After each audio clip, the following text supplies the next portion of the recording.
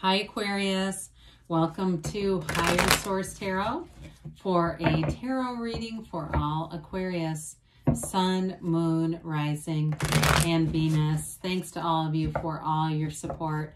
I send you love and positive energy every single day. I appreciate you all very much.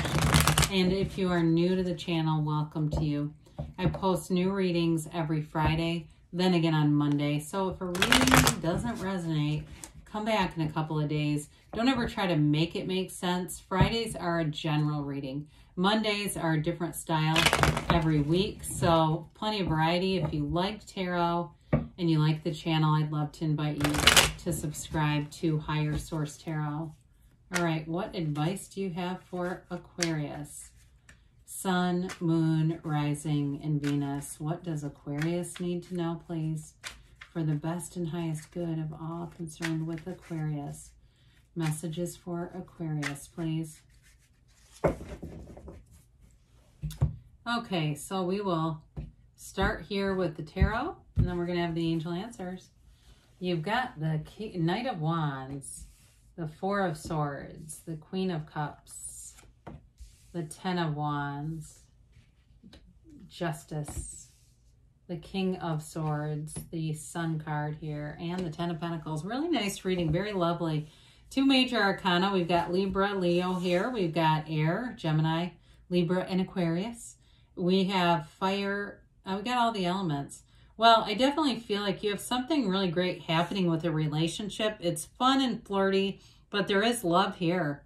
Okay, if it's a reconciliation, like you haven't been talking to somebody, not only do I think they keep tabs on you, but I do feel like they're going to come around, and they might do it with quite a bit of gusto. Okay, they might not pull any punches and try to hide what they're doing. You know, those that try to sneak in somehow and just find you somewhere. I feel like this person's going to be a lot more straightforward about it. Now, for others of you, in terms of a job, I do feel like there's somebody here getting a promotion or something in an advancement. It's all down here. This is really glorious energy for anything with career-related stuff or any decisions that you're waiting on, or if it's a court thing too. I mean, you've got a wonderful energy with the Sun and the Ten of Pentacles. So the Knight of Wands, you're ready to go. I mean, this is an energy that moves forward. It's expansion, it's growth. Knights come in to get stuff done. So this is that initiator. And the Knight of Wands energy, stuff doesn't sit still. I mean, especially with that Four of Swords, I'd say meditate and get ready because there's going to be a big shift. The Knight of Wands, it's really an energy too of the right use of your will, but it's fast. He brings a message and he brings in the, you know, the action, taking action and moving things forward. Again, too, in a relationship, this can be a very flirty energy, but he gets kind of confused with the Knight of Cups on the YouTube tarot. It's really the Knight of Cups that you have to watch out for being unfaithful, because the Knight of Cups loves love. It's not necessarily always the person. With this one, though, there's a lot of chemistry happening here. So that Four of Swords, we say it's ask and it is given, right? Knock and the door will open. Meditate, quiet your mind, get back to center. The fours are about order, okay? They're about getting into this place of stability. They're like the four legs of a table. So if you've had conflict with somebody, I see you not talking to this person a long time, but I do feel like you're gonna mend fences with somebody here. If it's not a love relationship, because you do have love here. If it's something else in your life, though, I do feel like there's a decision that moves things forward with this. But this is, again, it's a conflict-free energy. So it's not, you know, there's not something here that's going to introduce new conflict. We like that. Well, the Queen of Cups, you got a very intuitive energy here. Now, also, even though you're an air sign, you know, you're the air sign that's probably the closest to water. So there could be a bit of a crossover here. The Queen of Cups, queens and kings are masters of the suit. So the Queen of Cups brings in depth and love.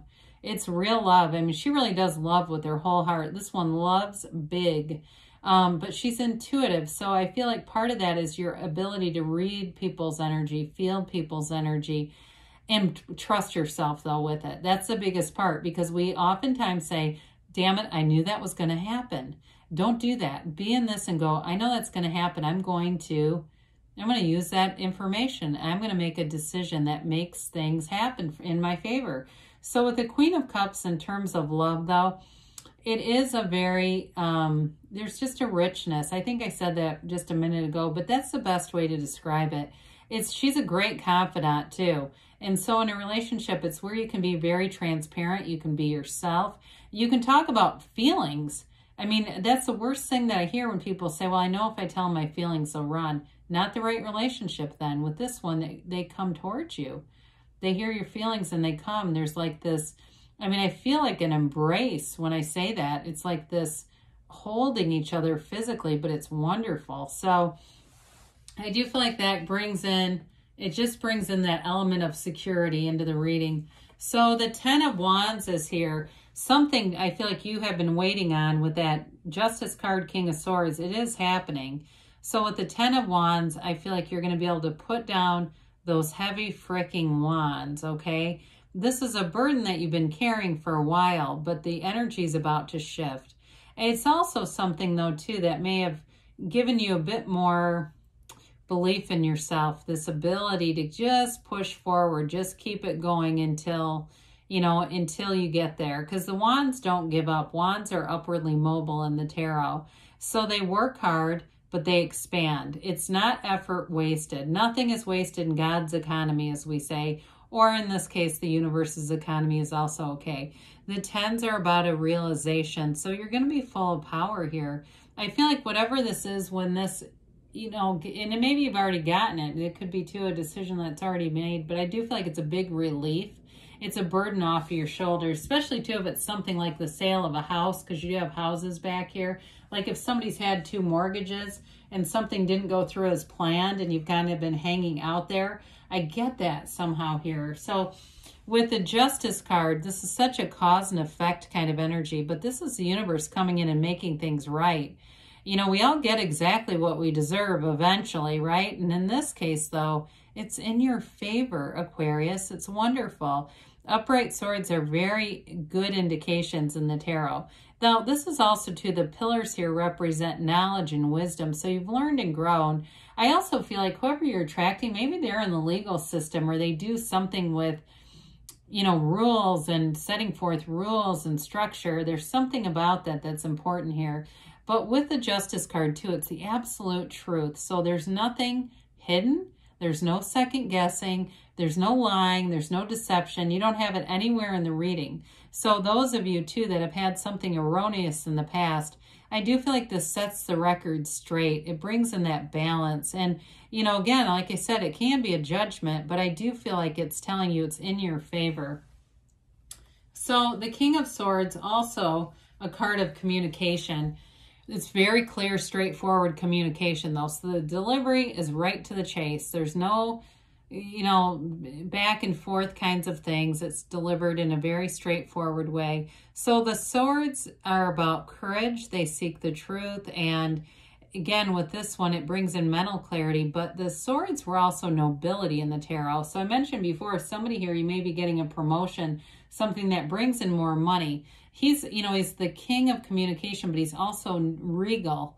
There's a regalness about him. So I do feel like if it's related to justice too, or something that you've been waiting for the universe to handle something, it almost gives you this feeling of, inflation is not quite the right word, but like a satisfaction with it. Like, you know what? I know this is all real. I'm a believer in this. And it shows right here. It's like it shows up in your life. Well, so we like to see this together. I mean, when we look at this, the Queen of Cups would be pretty here too. But you've got something that's definitely moving forward, Aquarius, and it brings you gains, riches, and absolute true joy.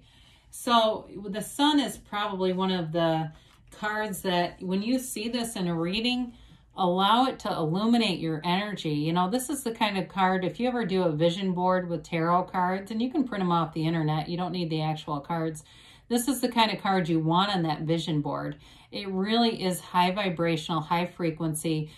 the androgynous child here waves that banner of victory. So there are only a few symbols of victory in the tarot, and this is one of the big ones, that huge banner. They're telling you this is where your achievement happens. It's a new energy here, and it brings in this energy of regeneration, okay? The sun is unconditional. Everything, you know, the sun shines on everything. So you also have, too, in terms of these sunflowers in the back, a commitment coming in. The sun shines on the flowers and they look at the sun, but when the sun goes down, they turn towards each other because they're always connected energetically. This is a card, too, of synergy. So you're going to be attracting the right people into your life for whatever it is that you're trying to do. Again, I keep getting a decision made, and part of that's the celebration and victory of that. But it's also attracting high vibrational people. So you're attracting people who are a match. And the ones who aren't, you're going to know it right away in this. It's the kind of energy where you won't dabble with projects and trying to pull people into what you think they could be.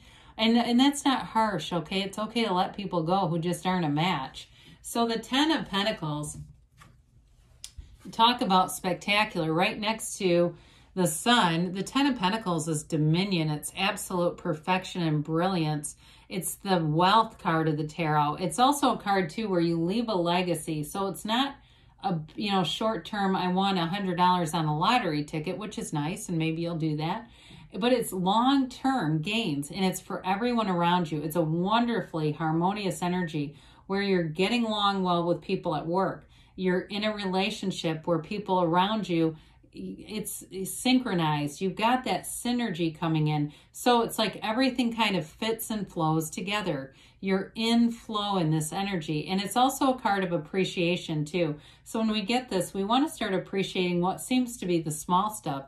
But look around you and look at every single thing you've attracted. You have attracted positive things. And even if you have a, let's say you have a closet where you open the closet and things fall out at you, guess what? That's gains and riches that you've attracted. It's all a matter of perspective here, Aquarius.